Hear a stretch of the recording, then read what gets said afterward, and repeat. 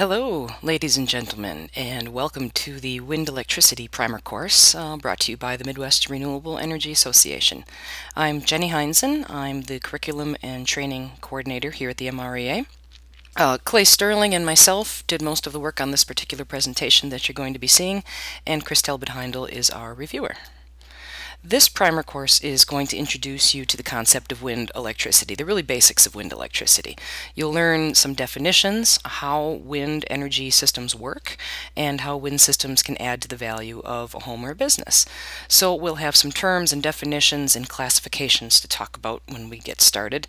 And then we're going to talk quite a bit about wind turbine parts, what all makes a wind energy system. The generators, the tails, the collectors, or the rotor blades as we tend to call them, and of course the towers that we put these machines on. And we'll have a couple basic sighting tips for you, and we'll end our course here with a field trip, so to speak, a virtual field trip out to the 3 turbines at the MREA. Let's start with some basic definitions. First of all, the grid, or the utility, is a network of wires that run up and down the streets and highways of the U.S., right? So the way that our power generation and distribution system works in the United States is we tend to have large centralized power plants, whether they're coal or natural gas or nuclear power, or maybe even a wind farm or a biodigester of sorts. But if it's making a whole lot of power, megawatts and gigawatts, then it's going to go out on very high voltage transmission lines. Through there, once it gets through the transmission lines, it goes through what we call a substation, which is just basically a collection of transformers that change the voltage from a very high voltage that you saw on the transmission lines, like 200 or 500,000 volts. We'll step that down to something on what we call a distribution level. So these are distribution lines. These are the ones that are connecting eventually through another smaller transformer and into your home or to your small business or to your farm.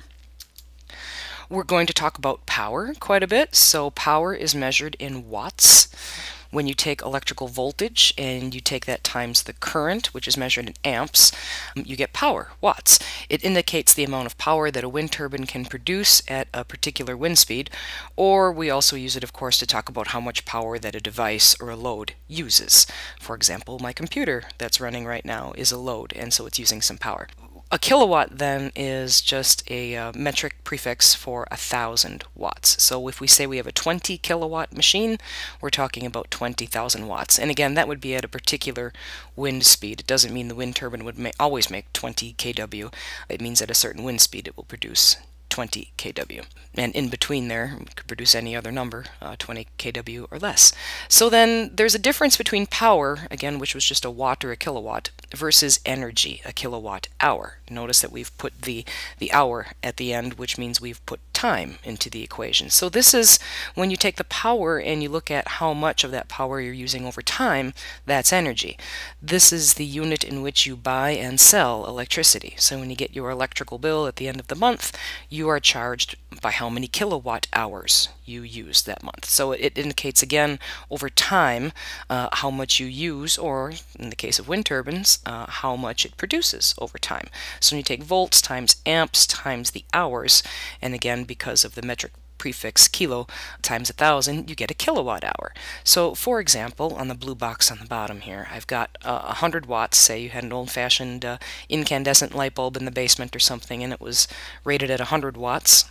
And you had that on for 3 hours, you'd use 300 watt hours, or convert that by moving the imaginary decimal point here at the end of 300, scoot that over 3 places, and you find yourself with 0.3 kilowatt hours. So saying 0.3 kilowatt hours is the same as saying 300 watt hours.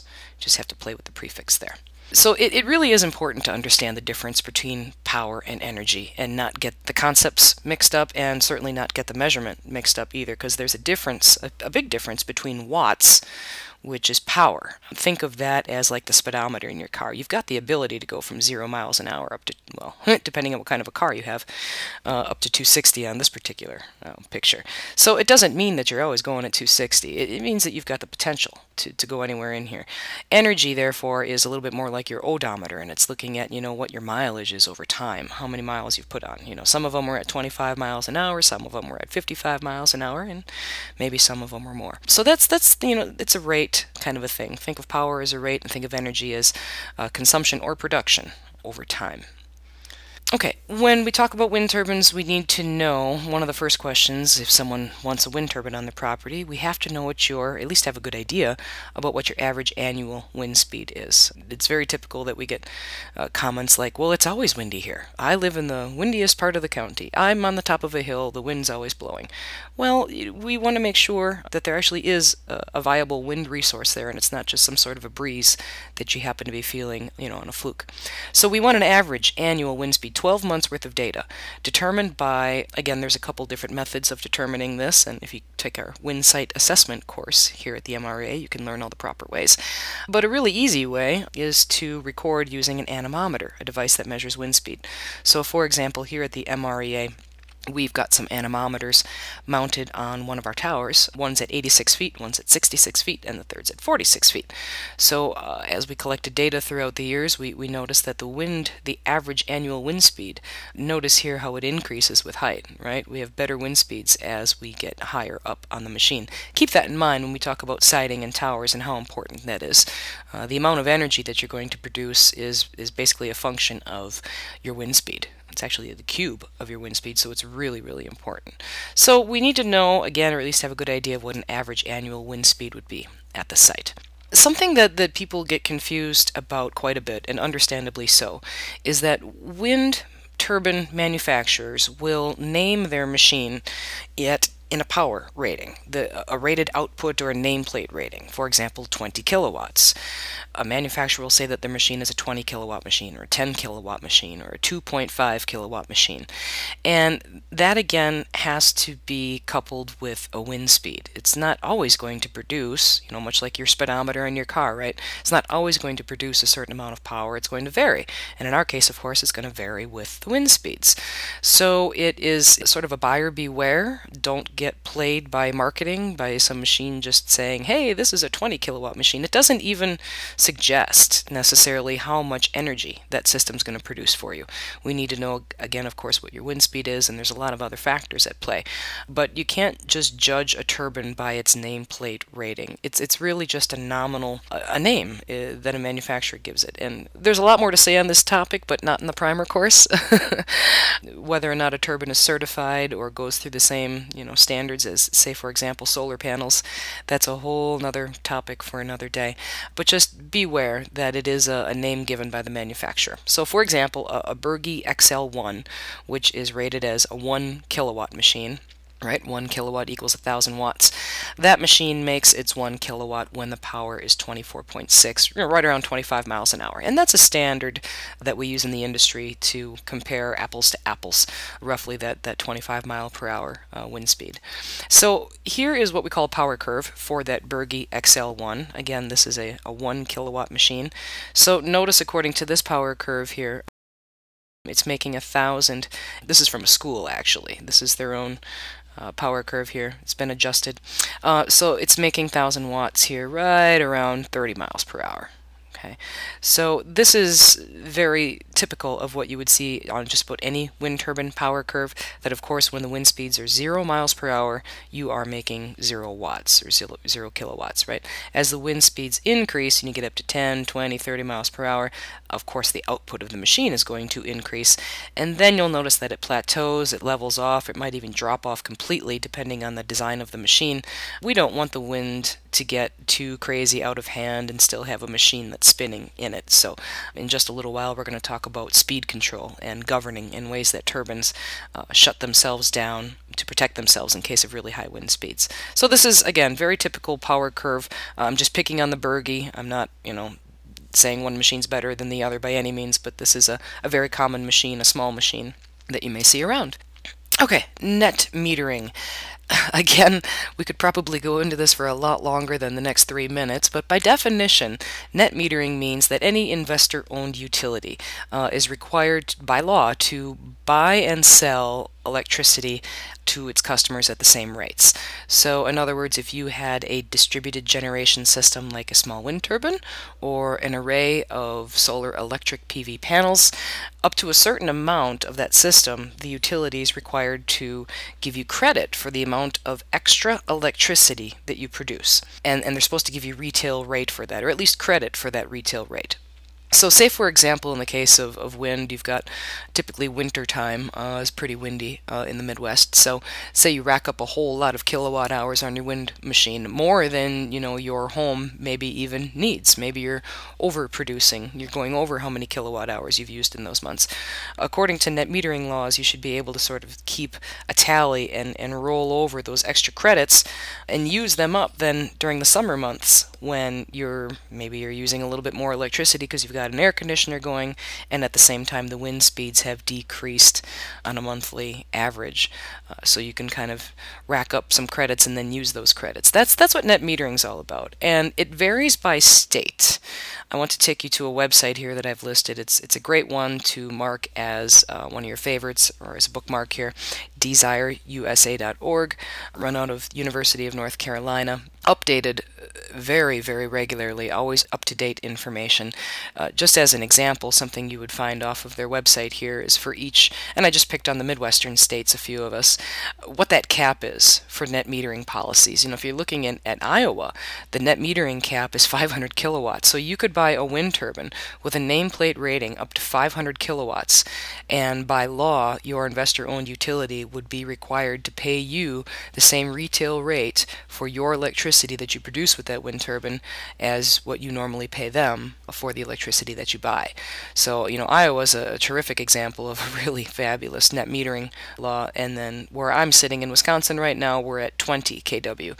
So if you were to buy a wind machine rated 20 kW, or for that matter, a PV system rated for 20 kW or less, and you wanted to interconnect with the grid, and you are working with an investor-owned utility, you should fall under the net metering law. So let's take a look at the website, desireusa.org. And it is extremely user-friendly. All you have to do is click on whichever state you're interested in. If you want some federal policies like buyback rates and incentives, that's of course an option up here. It's always at the top of the page. No matter which state you pick, you can still click on any of the federal incentives and paperwork and interconnection requirements and all that kind of good stuff. But much of this is done on a state-by-state level. So if you just kind of look through again, you can see the different things you can get off this website. It's absolutely amazing, different grants, loan programs, and rebates that are out there. What were we looking for again? Oh yeah, that's right. We were looking for a net metering policy. So here it is, for Wisconsin this is anyway, net metering, commercial, industrial, residential, there's our 20 kilowatt cap. Some utilities allow net metering for systems up to 100 kilowatts, so again, you as a customer would want to see which utility, of course, that is, and whether or not you qualify. So a whole bunch of other, if you wanted to get into public service dockets and other sort of geeky fun things like that, that's always an option from this website as well. But wanted to show you that it is, again, probably one of the resources I use most often. Okay, something that is talked about quite a bit in the wind world is the Betz limit, or Betz law. Albert Betz from 1926, the rotor of a wind machine can convert only a fraction of the kinetic energy of the wind into mechanical energy. The best rotor efficiency we can hope for is about 60%. So in other words, think back to basic physics. Energy cannot be created or destroyed. It can only be transferred from one form into another. And that's what Betz law is all about, that the energy from the wind can only be transferred to mechanical energy efficiency, if that's what you like to call it anyway. The best you can get is 59.3%. So any company that claims that their rotor is 70% efficient, you should probably be a little suspect. By definition, there are small wind energy systems, or I should say by classification, there are small wind energy systems and then there are large wind energy systems. And for most states and most policies and most standards and most testing facilities, that line is drawn at 100 kilowatts. So any machine that's 100 kilowatts or less, for example, this is a picture of a Northwind 100, any machine this size or smaller is considered a small wind energy system. So anything basically from a 3-foot to a 69-foot rotor diameter. This is a Berge 1.5 kilowatt machine. Again, this is a 100 kilowatt machine, so there's lots of differences, of course, between the two machines, but they're both still considered small. Obviously, then anything larger than 100 kilowatts, like wind farm equipment, is considered large, right? There are horizontal axis wind turbines, which are most common, and then there's also something we'll talk about in just a moment called vertical axis wind turbines.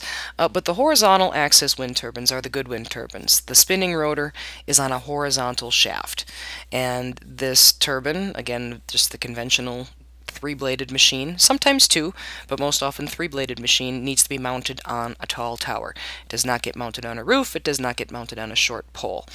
All of the certified, I'll say legendary, or well-known, well-established, good wind turbines, kilowatt-hour producing machines, they are horizontal axis turbines. And there's lots of talk and lots of buzz and lots of interneting about vertical axis wind turbines. And some have been tested, and some are still undergoing tests, but to date, there just aren't any certified kilowatt-hour producing vertical axis machines on the market. On a vertical axis, or a watt, the spinning rotor is on a vertical shaft. It's usually mounted to a short tower or no tower. One of the problems with a vertical axis wind turbine is that it's very hard to get the rotor going in low wind speeds. And once it is going, it's very hard to control during high wind speeds. And because of the fact, if you remember just a few slides ago, we talked about how wind speeds increased with height. We had some anemometer readings from the MREA here at 86 feet and 66 feet and then at 46 feet. And we could see through that data that the wind speeds increased with height, right? So down here at the bottom of this vertical axis, you're going to be getting one particular wind speed, whereas the fuel coming up to the top of this rotor is going to be a little bit of a higher wind speed. Not much, but still, if you're running everything, you're spinning on one continuous vertical shaft, it's going to be hard to get away from having high stresses and high fatigue, dealing with the fact that there's different wind speeds hitting the rotor at the same time. So just to date, these have had very high fail rates. Not to say there won't ever be a vertical axis turbine out there that performs well, but just to date, that's the case. And even worse, rooftop turbines. For many reasons, the rooftop is not a good place to put a wind turbine. I'll say never put a turbine on a rooftop. It's attractive to some people because they think, oh, look, no tower. I don't have to deal with permits in the town about, putting a tower in and getting a crane in and having, concrete. I can just mount these puppies on the roof. The problem with wind on rooftops is that it's very turbulent wind. It's not what pilots would refer to as laminar wind. Nice, straight, like a jet stream, which is what we want. That's where the fuel is at. Turbulent wind really just wreaks havoc on the mechanicals of the machine. Shakes, rattles, and rolls. Not to mention the fact that it's mounted to a building, so therefore the foundation of the building and the structure of the building itself can also tend to shake and rattle a bit. Causes vibrations and some noises and some stresses, and I've heard lots of crazy stories from people about what the results have been of mounting turbines on rooftops. And again, I rarely use the word never, but in this case I'll repeat, never put a wind turbine on a rooftop. Okay, let's move on to the machines themselves and what's all included in a wind energy system. Number one, of course, you'll need an electrical generator if you want to produce any power or energy. Tails. We'll talk about tails. Some machines have them, some don't. The collector, of course, would be the spinning part of the machine, the rotor, where the blades are attached. And then finally, again, it's very important that we have a tower to put this machine on. So there's low-speed machines and high-speed machines. Let's talk about each. A low-speed machine, often referred to as a heavy-duty machine, again, these are all small wind turbines here. They run at a relatively low RPM, and they're called heavy-duty because their parts are actually a little bit more heavy. They've got more weight due to more magnets and more coils of wire. They're relatively low maintenance. Because they are heavy-duty, they're usually packed pretty well and sealed pretty well and pretty rugged. Have a pretty good long life, but because of their really fantastic construction and heavy duty and lots of magnet construction, they do have a high upfront cost, or a higher upfront cost associated with them. So if you don't like the idea of a heavy duty machine and some big heavy solid parts, you can always go for a light duty machine. Lighter, cheaper, faster. That's exactly, just kind of summed it up there, what the light duty machines are about. They are lighter, therefore they are cheaper. There's not as much wire, maybe not as many magnets. Lighter weight, runs really fast though at a high speed, lighter, cheaper, faster. So don't expect the same life expectancy out of a light duty machine as you would a heavy duty machine. Okay, and high maintenance meaning there may be times where you'll have to replace parts on the machine. Keep your eye on it, especially during high wind events. Okay, so there is direct drive and then there are gear-driven machines. All right, so direct drive means there's very few moving parts, there are a few wear points, so therefore it's pretty low maintenance. But the thing about direct drive, as you may assume through the name, is that the generator here, the electrical generator, is going to be going at the same speed as the rotor because they are coupled directly to each other. The generator is basically a part of the rotor, so that is what we call a direct drive. Versus a machine that's gear driven, where there's actually a gearbox in between the rotor, the spinning part, and the shaft. The shaft actually goes into a gearbox first, and then from that gearbox, the generator behind it will be spinning at a faster rate. And it depends on the gearbox, what we call the gearbox ratio. Think of this almost like the transmission in your car, kind of automatically shifting. There are lots of moving parts in these systems because you've just added a whole bunch of different components into the picture. So there's a lot more wear parts and moving parts. It requires maintenance. This is at least twice a year. I'll climb up there and check everything out and add grease and lube and check as needed. The generator then, that you can't see because it's nestled here underneath what we call the nacelle, N-A-C-E-L-L-E, it's French. So inside of this nacelle is, again, first the gearbox and then the generator. The generator will be running at a faster speed than the rotor, right? So what you're seeing happening on the outside here, like for every full rotation on the rotor here, the generator is actually going to be spinning faster. If it's it might be twice as fast, it might be 50 times as fast. It totally depends on the machine. So that's a gear-driven wind turbine. So the variable speed machines then, these are the ones that are like direct drive, and they're permanent magnet alternators. There's actually magnets located inside of the alternator itself here. The rotor speed changes with the wind speed. That's why we call it variable speed, right? So as the wind speeds pick up, so does the speed of the rotor. What happens electrically speaking then is that the wires are going to come down the tower. In this case, they're inside of the tower, right? They're going to come down the tower as what we refer to as quote-unquote wild three-phase AC. And by wild, we don't mean uncontrolled. We just mean the fact that it could be anywhere from 0 volts to maybe a couple hundred volts. It depends on the wind speed. The frequency of the electricity of the alternating current might be real low because the wind speeds are low. It might be real high because the wind speeds are high. So this comes down the tower as kind of an unusable three-phase wild AC voltage and frequency and therefore power. So what we have to do is put that through a device called an inverter. And that inverter is going to take care of cleaning up the voltage and the frequency and the power so that it can be connected into the electricity that you're using in your home at the same voltage and the same frequency and the same everything. So any sort of a variable speed machine, you'll need to install an inverter along with it to get that electricity usable. That's a little bit different than some wind turbines that use induction generators and are therefore constant speed machines. Some small wind turbines have them, some large wind turbines have them. It's all over the industry. Some are variable speed, some are induction generators. One isn't really better than the other, they're just two different types of doing it, right? So an induction generator, or if you want to be fancy about it, asynchronous generator, has to be connected to the electrical grid in order to operate. You don't need an inverter to change any sort of wild three-phase AC coming down the tower, because in this case, it's the electricity, the voltage and the frequency from the grid, it's connected at the base of the tower through the electrical controls. But that's the signal that tells the generator up here that we're ready to produce some electricity. It's what we call the field winding, or the energizing winding of the generator, and what allows it to go in the first place. So it's a little bit of a different type of machine, obviously, than a permanent magnet machine is. And the nice thing about induction generators is they're off-the-shelf components. A lot of motors that you use in your everyday loads are induction motors, so by design, that's really the same machine as an induction generator.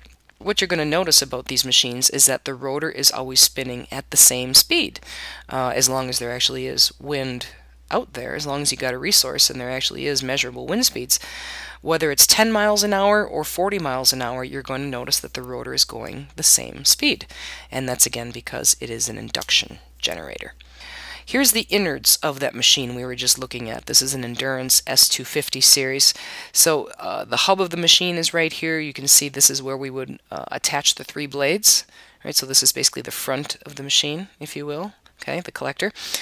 Here's the vertical shaft. You can't really see it from right behind this point, but it goes through the disc brake. That's how we stop the machine here. These are pneumatic disc brakes.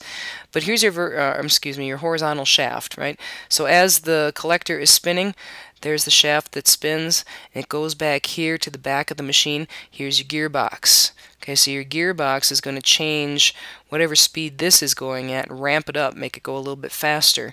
The gearbox ratio is determined through the gearbox, and that's what spins this big blue guy here, which is your induction generator. All right, so constant speed machine. Again, the way that this machine controls itself and stops itself is with a disc brake that's pneumatically air-driven. So very unique machine, very cool machine. We like it. Let's talk about tails. If a small wind machine has a tail, it is an upwind machine. Just like the wind vane or the rooster on the top of the barn, as the wind direction changes, the little rooster spins around, right, and tells you which way the wind's blowing. That's the same concept here as an upwind wind turbine. Just by design, it will passively, the tail will orient it so that it's facing into the wind. All right, an upwind machine means it's facing into the wind. If you've got a very small wind turbine and it has no tail, one of two things are happening. Most commonly, it means that it's a downwind machine. It means that now, instead of the rotor facing into the wind, the rotor is going to face out of the wind. So imagine in both of these pictures here, our wind is coming basically like from west to east. So our wind is traveling this way. On an upwind machine, they'll be facing into the wind. On a downwind machine, it's facing out of the wind. And just like all these other options we've been talking about with generator types and gear driven or not, there really isn't a way of saying one is better than the other. They're both viable technologies. They both work. It's just a design consideration. The other thing that might be happening, if a machine does not have a tail, there is a chance that it could be a machine that is controlled, what we call the yaw mechanism, which is what allows the machine to swivel or pivot as the wind direction changes. If it's something that's controlled by an electrical motor or something like that, where it doesn't need to passively align itself with the wind, if it's something that's being done actively, like by a computer, and it's being monitored and it's being driven to change its direction in and out of the wind, then it wouldn't have a tail either. But most commonly in the world of small wind, no tail means downwind machine. Not always, but most often. Moving on to the collectors of the wind turbines. So this would be the blades. Just as a solar panel is a collector because it's a certain area that's subjected to sunlight, so is our wind turbine rotor. The center of the machine or the rotor, what we call the hub, will have 3 blades, or sometimes 2, don't want to discriminate, but usually 3 blades attached to the hub of the machine. So therefore, instead of having a square area, we're now dealing with a circular area as a collector. And area, just to refresh your memory in case it's been a little while, figuring out the area of a circle is pi times the radius squared. So radius is 1/2 of the diameter. And I'm going to get just a little mathy on you here for just a little while. And it's only to prove a point about how much power, how much energy you can expect a wind turbine to produce. It's not something that is just inherently, we're not just born with the ability to look at a wind turbine and know how much energy or power it's going to produce. So let's tell you a little bit about that right here. I promise this is the only math slide. I know you didn't sign up for this kind of stuff, so bear with me. The power available in the wind, P, right, the watts, the power available in the wind is directly proportional to the area of that circle, right, so the size of the collector, and it's also a cube of the velocity or the wind speed. So if you take the area of the circle and you multiply that by the wind speed cubed, and then we also have to add in these two things in here, but basically this is what dictates how much power a wind turbine is going to make. I don't want to just skip over this because it is important, but it's only part of the equation. D here is density of the air. So that would remain a constant if you were always working in the same place or in the same state. Well, not always. If you live in a state where the elevation changes quite a bit, the density is going to change, right? Very different installing a wind turbine in Wisconsin than it would be at, say, 10,000 feet, where the density of the air is just a little bit different. So this is the bottom line. If you double the area of your collector, if you double the size of the circle, you will get twice as much power, right? It's directly proportional. If you double A, you're going to get double P. But if you double the wind speed, V, velocity, if you double the wind speed, because it's a cubic function, you'll get 8 times as much power. Okay, so if you double the wind speed, you get 8 times as much power. This is why it's so important to put wind turbines on tall towers where the wind resource is, where the fuel is. You'll make more power, you'll make more energy. Drag devices are not used very often in the world of wind turbines, but they're used for lots of other wind devices, very handy, useful wind devices, one of which is an anemometer. Okay, how do we measure the wind speed? With an anemometer, which is just composed of a couple of cups that are pushed by the wind. So that's what a drag device is. A drag device is anything that's simply pushed by the wind. And this would include windmills, water pumping, grain crushing, farm windmills. At best, you can get about 15% rotor efficiency. Okay, remember we talked about the Betz limit before, and 59.3% was the ultimate rotor efficiency you could ask for. With a drag device, you're looking at about 15%, which again is great for certain applications though. For low speed, high torque applications, windmills and drag devices are fabulous. Okay, but not for making electricity. For making electricity, we want to use a lift device. Okay? Lift devices, think of bird feathers and airplane wings and anything else that can fly, right? Lift devices operate at speeds faster than the wind. They're of lighter construction than drag devices, and now we're looking at, efficiencies sometimes over 50%, but of course not exceeding the Betz limit, because that's impossible, or at least it's been proven impossible so far. There was a really great commercial on a couple years ago, and I was able to find it on YouTube, so I want to take a minute and just watch this with you. And I'm not promoting any particular company. It just gives a nice show, a nice difference between what's drag and what's lift. And before we go there, though, this is a picture of a Whisper 100 blade, and you can see, just like a bird feather or an airplane wing, the design of that airfoil and how it is indeed a lift device. But first let's have a little fun. Since I subjected you to math earlier, we should have a little fun now and watch a video.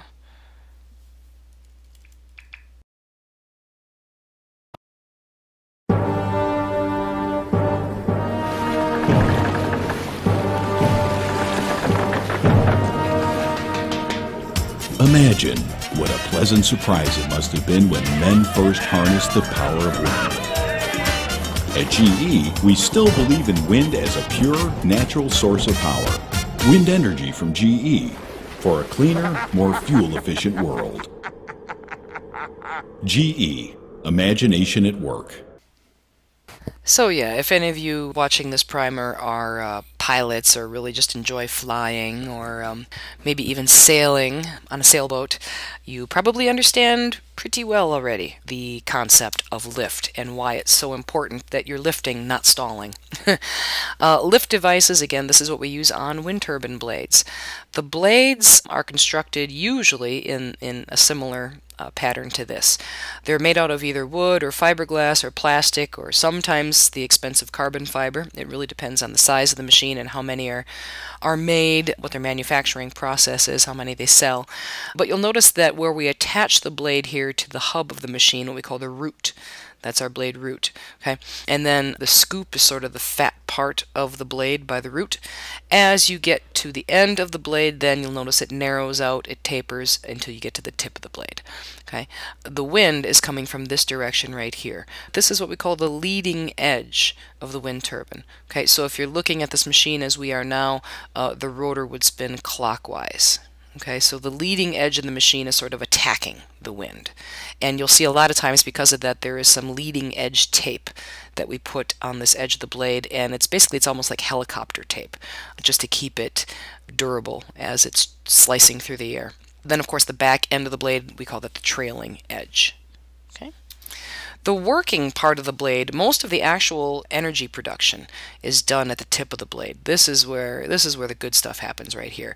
But we still need sort of a fatter root of the blade here, because that is what gets the turbine spinning in the first place, right? It sort of starts the rotor in the lower wind speeds, gets it up to speed, and then once it is actually in production mode, this is where you'll see most of the power and the energy actually doing its work.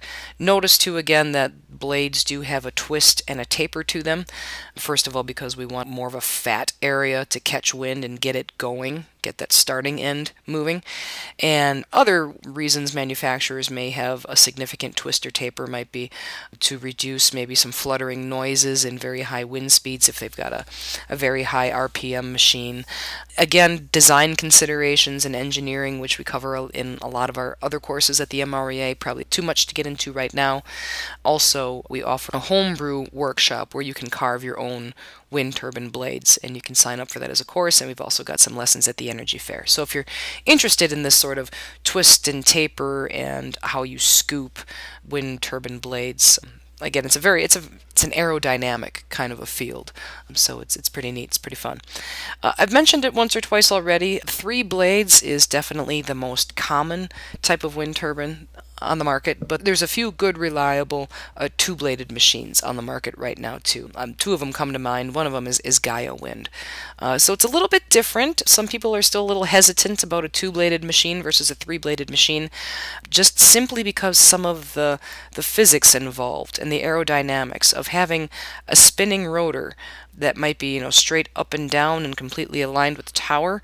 Therefore, if the wind changes direction, it would be pretty easy for this machine to yaw, which again means like to pivot or to swivel. But at times when the blades are in sort of a horizontal position and the rotor is spinning, when it gets to this, it's a little tough, it's a little jagged for the machine to actually turn. So you might have some problems with the wind turbine yawing. Again, a balance kind of an issue. I'm not saying 2-bladed machines are bad, because they're not. They're a little bit different.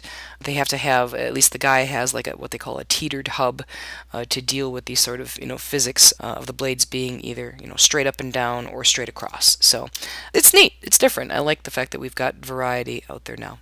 Without getting too heavy into the electronics and the innards of the machine, let's just talk about some of the basics and wrap up this stuff before we get into towers here. We've got our 3 blades, our collector, that we're putting onto the machine, the hub of the machine, the nose of the machine. Sometimes there's a little plastic cone just for decoration, make it look pretty, that you can put over the top of that machine. Inside then, typically, at least on this one, you have like permanent magnets and coils of wire, so that as they spin, electrical voltage is induced into coils of wire, and then they have to go down the tower somehow. Usually the way that's done is through an assembly of slip rings and brushes. This is so that wires don't twist. This is so you can get the electricity to go from this part here to that part here and down the tower without twisting any wires. Carbon brushes ride along these conductive slip rings and are connected internally so that you can just basically transfer the electricity down the tower. And again, we want to make sure this is all done smoothly, so there's yaw bearings, and it really depends on the manufacturer, so I don't want to give you too much of always or never here at this point, but that is the basic construction. Okay, we do need to cover also how the machines take care of themselves in high wind speed conditions, or any time that they need to change direction with the wind, and basically how they control themselves, speed control, governing. A couple different options that are out there for wind machines, small wind machines, is furling, and you can either do a side furl or a tilt back furl. There's coning or folding. There's brake tips or spoilers. There's pitching, and there's feathering. What we're looking at right here, this particular picture, is a Lakota, and this is a tilt-back furling machine. So as the wind speeds increase, okay, this is an upwind machine because it's got a tail, so the winds are coming from the left here, winds are going from the west to the east, and this wind turbine's upwind. As the wind speeds get to be a little bit too much, and this is just done passively, you can see the spring mechanism here, and there's a little weight behind the machine, behind the generator here, behind the head. Just simply by the force of the wind being so great, it allows the hinge on this rotor to tilt back. Okay, and we put dampers and things on here so it doesn't slam back, but it does so in a very controlled and elegant way, right? And again, heavy springs here, so that say you had a big wind gust and just wham, we didn't want it to slam, but it did tilt back. And by tilting back, what this does is it takes the rotor out of being straight into the wind. When the rotor is tilted back, now the wind can just sort of go over the blades instead of the airfoils here and the leading edges and all these aerodynamics we talked about of making lift. Let's get the lift devices out of the wind so they stop lifting, right, and slow the rotor down. So that's one way that a machine can control its speed. Again, it's just a hinge assembly, usually done with heavy-duty springs and a damper, so that it can rock back and forth if you had some gusty days. Then there's also side furling, and I know that it's not as easy to see in the particular picture, but instead of the hinge being on the head of the machine like you see here, we just had that tilt back furling example.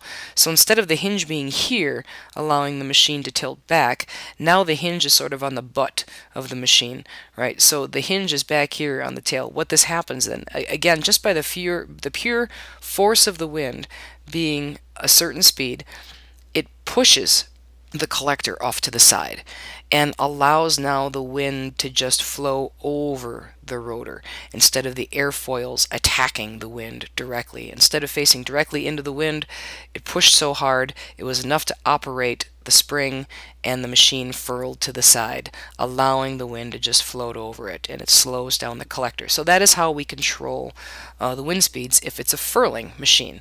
Here's a picture of a Whisper 100 while it's furling. So again, the way to see this best is on gusty days. Windy days definitely, of course, but also gusty. If you had 20-mile-an-hour winds regularly, but then they were gusting up to 40 miles an hour. If you walk outside and look underneath the machine, you'll probably be able to see the tail kind of kicking to the side and going back and kicking to the side and going back to control the speed of the rotor so it doesn't overproduce and cause troubles. Some machines, for example the Proven, which has currently been bought by Kingspan, this is a very unique design machine. First of all, it's a downwind machine, so you can see in the picture that there is no tail on this machine. So the wind is coming again from the west and going to the east and hitting your rotor, your collector here. And you can see in this picture here, it's almost like origami. These blades actually fold into themselves. If the wind speeds are too strong, this collector is actually allowed to shrink up into like a badminton cone. So the force of the wind causes these different folds in the blades to sort of collapse on each other. They don't of course collapse as in they fall off or touch each other, but it shrinks the size of the collector into a cone while folding the blades. So that obviously then slows down the rotor and stops production because you just shrunk your collector significantly. Another way, and these are typically with a little bit bigger small wind machines, so you're looking probably in about the 50 kilowatt to 100 kilowatt range here. Some machines have been manufactured with what we call tip brakes, or they look like feet, so I've just always called them feet. Spoilers. Under normal conditions, right, the wind turbine is spinning in this direction, okay? That's going counterclockwise. The feet are aerodynamic in a sense, so they just stay where they're at when the rotor's spinning at a normal speed. But when it's going too fast, say the wind speed really kicked up and you got a big gust of wind, these are on hinges, so they're allowed to pop out and basically act as drag devices to slow the rotor down. Now hopefully, if you're having a good day and these feet pop out because they need to slow the turbine down, hopefully they just pop back in as easily as they popped out. There's little magnets, there's little spring clips, there's lots of mechanical little gizmos on the ends of these tip brakes. So for those of us who have had machines and worked on machines with tip brakes, it kind of just makes you kind of squinch up your nose a little bit, because you know that if something goes wrong with these tip brakes, you're going to have to service them. And I think you can tell by the pictures they're not the easiest parts of the wind turbine to service. They require a little extra special couple steps and parts and courage. So they're interesting, and probably not, in case you can't tell, not my preferred method of speed control. Here's something really cool. Pitching and feathering. which is used a lot on Jacobs designed turbines, sold by Wind Turbine Industries Corporation in Minnesota. The Jacobs design has been around since the turn of the century, and I don't mean the century we're in right now, I mean the century before that. So really neat design. It's been tested and proven to be fantastic and long life over the many years that they've been running. But you can see again these heavy duty springs holding the hub of this machine. The blades are attached, of course, to the hub of the machine, right? We call this the whole spider assembly. And what happens is as the wind speeds, this is an upwind machine with a tail. So again, our wind is coming from the west going to the east. If the wind speeds get to be a little bit too strong, this whole rotor assembly, all three blades are connected together with the spring assembly so that they kind of pop in an outward direction and cause the blades to be at a little bit more of an angle for drag versus lift.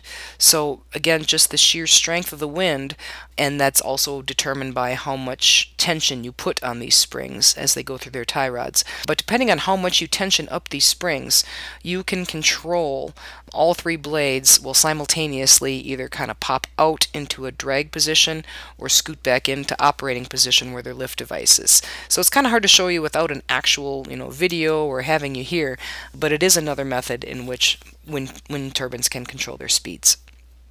Last but not least, the towers. Towers are a very important part of your wind energy system. They should not be overlooked, and you should not skimp on them. Oh, that's right, tower. The tower is probably going to be the most expensive part of your system. Don't be surprised if it costs about half of your total system cost.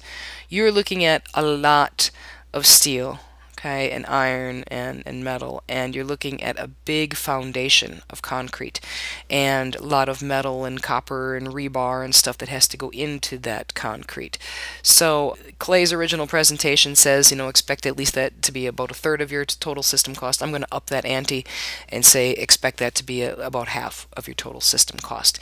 But it's such an important part of the system. It, of course, resists toppling like a big lever does, or a big lever, depending on which way you like to pronounce that. But you should not skimp. It is so important because you want the wind turbine to go where the fuel is. And if you skimp and get a short tower because you don't like the cost of it, well, now you're not going to make nearly as much energy. So what happens to your rate of return, there? You can make a lot of energy up here. You can make mediocre energy down here. Well, I'd rather make a lot of energy. Pay the thing off a lot faster, right? So a couple different types of towers that are out there. One is called a freestanding tower. And this is a lattice style tower. It's climbable. It's got a very small footprint, right? Just tiny little piece there. It's installed with a crane, but it's also because of that heavy foundation and the sleekness of it and the small footprint, it is the most expensive type of tower on the market. There's another type of freestanding tower called a monopole, which is just a pole, a big steel pole. And that's what large wind turbines and wind farm equipment are put on. But some small wind turbines are also put on monopoles, usually by the customer's request because they like the way that they look. But you'll definitely pay for it.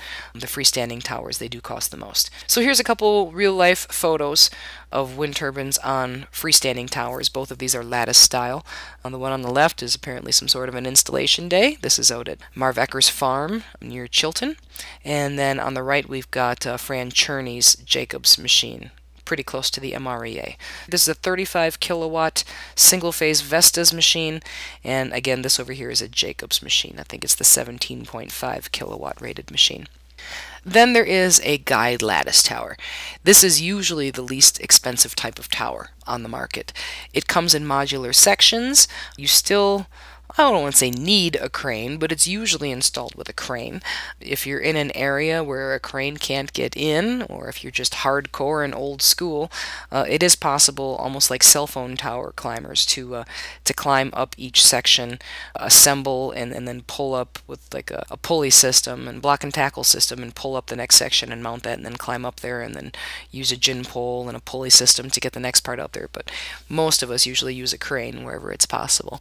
But it is climbable, not a tilting tower or anything like that. This is just one that's held up with guy wires. So you need to, of course, make sure that these guy wires are checked out on a regular basis, that they're properly tensioned so that the tower doesn't buckle.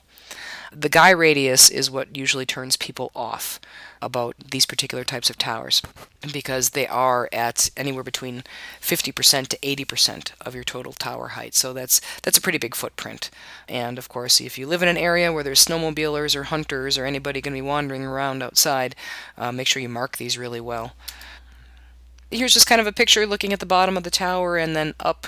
This was an installation the MREA did in 2005, giving you a couple different angles, and you can see how these brackets, these guy brackets, kind of attach together, and then your wires get coupled to those brackets, and then they have to be pulled taut and tensioned properly and set with turnbuckles and anchor clips, and you can see there's a whole lot of hardware and technique to putting up a guide tower. This is not just sort of a plug and play, do it yourself kind of a system. You really need to be careful, because one loose guy wire and you've got a tower on the ground. So it's very, very important to make sure you know what you're doing with those guy wires. Even more so is a tilt-up tower. Cost-wise, tilt-up is probably somewhere right in between the freestanding and the guide tower. This is a picture, or I should say just a drawing, of a wind turbine on a tilt-up tower in the operating position, right? So mid-range cost, it's assembled with pipe, usually about a Schedule 40 pipe. It is not a climbable tower, as well, anything's possible, but you should not attempt to climb a tilt-up tower. It's not made for climbing. The guy radius is a little bit less sometimes than a standard guide tower, but it still does require a pretty big footprint, along with the fact that you're going to have a gin pole that is used and usually stays outside for when you're ready to tilt it down. Notice it's just basically a big lever. In the next pictures here, you're going to see what we do with this lever is that when it comes time to service the machine or take it out of service for whatever reason, we have to, in a very controlled way, get this gin pole, raise that gin pole up so that it tilts the machine down. This is not easy. This is a lot of physics happening all at one time. There's a lot of, you can see all the different sets of guy wires. There's 4 sets of guy wires at different heights along the tower sections here. So it is not, and anyone can do it yourself, simple, easy, put it up in a day kind of tower. A lot of times they're marketed this way. Oh, you don't want to climb, just get yourself a tilt-up tower. Tilt-up towers, at least in my professional experience, are scarier than climbing a machine. I would personally rather climb a machine, but you know, for certain applications, tilt-ups are fantastic. You really have to make sure you have an experienced crew that knows what they're doing. Again, there's so many physics in play. Here, from a bird's eye view, is what your footprint would look like for a tilt-up tower. It's almost like a kite. Okay, so you've got the turbine in the center of the kite here, the tower base. So when the turbine is laying down, when you take it down, it's coming all the way out here. But you've got your 4 guy anchor points. Okay, so you need 4 guy anchor points, because as you're tilting, it's almost like this is your pivot point. This is keeping the turbine straight from left to right as you're tilting up and bringing it down. You can't get that same kind of control if you only had 3 anchor points like you see on a standard fixed guide tower, because that's not tilting up and down, that's just staying in place. You can get away with having 3 anchor points, but on a tilt-up tower you've got to have 4 anchor points. And remember that the turbine's going to come out all the way out to the end when it's down. Freestanding tower, by comparison, very tiny footprint, obviously, because if there's a tiny footprint, there must be something else going on, right? You bet there's something else going on. It's a lot of concrete in the ground. This is the foundation for the 20 kilowatt Jacobs machine at the MREA here on our campus. So you can see, you know, Mick's about 6 feet tall, maybe not even quite that tall, maybe like 5'10". So there's 1, 2, at least 3 of him going on these sonotubes that are going to get filled full of concrete. And then there's going to be even more concrete, you know, poured all the way around this thing, yards and yards of concrete. And that is very important, obviously. We don't want the tower to collapse. So having a tiny footprint means having a lot of concrete underneath the base of the tower. All right, we're going to switch gears for just one slide because there's a whole nother set of curriculum to take regarding siting. Wind turbine site assessment, wind energy site assessment, there's a lot to know. It's very different than solar site assessment of finding where the sun is going to be at certain points of the day. We have to look at, your surroundings, your vegetation, your buildings, and then even off into your neighbors' areas and your topography and where there's tree lines and all sorts of things that go into siting a wind turbine properly. I think I've mentioned a few times, at least I hope I have, that wind turbines should be up on tall towers in the air where the fuel is. The rule of thumb, basic, is to keep the bottom of your collector, the bottom of your rotor, at least 30 feet above anything that's obstructing it within 500 feet. Remember that when you're looking at your trees, they grow and towers don't, so you want to look at mature tree height and keep the bottom of that rotor at least 30 feet above that. Avoid being downwind of a large tree line. Okay? Avoid being in any low-lying areas. If you're next to a riverbed or a stream or a creek, that's a pretty good giveaway that you're in a low-lying area, and it's probably not a good place to put a wind turbine. If you live very close to an airport, you've probably got some FAA restrictions. And, of course, you'll need to check with your local ordinances and your local laws regarding towers and installations. So you might have a town, a county, village, state law to deal with, or an ordinance to deal with. So you have to check with that. Okay? And I know at this point, because this is meant to be an introductory, very introductory class, you've got lots of questions. Either you've decided wind is not something that you're interested in anymore, or you've decided you've got a lot more that you want to know. And I'm hoping it's the latter. How much do these systems cost? I just listened to this woman for how long, and she didn't give me any numbers. No, I didn't. There's a reason I didn't give you numbers. There's too many variables. There's too much to talk about, and I can't just throw you numbers in a quick 1-hour primer course. You're going to have to come back. You're going to have to come to the Energy Fair. We're going to have to look at your site. We're going to have to talk about options. It's just the way it is. The selection on the market. Hey, you showed me these pictures of these other turbines. Are they still out there? Again, how much do they cost? Who makes them? Which ones are U.S. made? There's a lot of different types out there, right? And we talked about siting and resource assessment and how to figure out, how tall your tower needs to be, if this is a good place or not. What about all the electrical fun stuff? All of that, connecting to the grid, battery systems, inverters we talked about. What about all that electrical stuff? That's a whole nother set of courses. Climbing, safety, installing, maintaining. I want to look at these slip ring assemblies, and I want to check brushes, and I want to climb on a machine and learn how to do that. We do that here. We do all this stuff here. So come here, take more courses, come to the Energy Fair around the summer solstice in June every year. 15 to 20,000 people come to our Energy Fair, and I encourage you to do the same. So the last thing we'll do with this course is go on a virtual field trip. I'll be your host. We'll walk around, and we'll take a look at our 3 machines that we've got on our campus here at the Renew the Earth Institute in Custer. We've got what used to be a 20 kilowatt machine that's been modified to a 17.5 kilowatt original Jacobs design wind turbine. We've also got another Jacobs design 3.6 kilowatt machine, which is called a long case Jake, as well as a 10-foot homebrew machine where, again, I mentioned you can carve your own blades and make your own machine. We've got one here, a 10-foot machine, which, if it had an industry rating, would probably be around 500 watts. Okay, well, I'll finish off with my works cited here so you can see I didn't steal anything from anybody I shouldn't have. I want to thank you very much for your time, and again encourage you to come to the MREA and learn more. Thanks, everyone.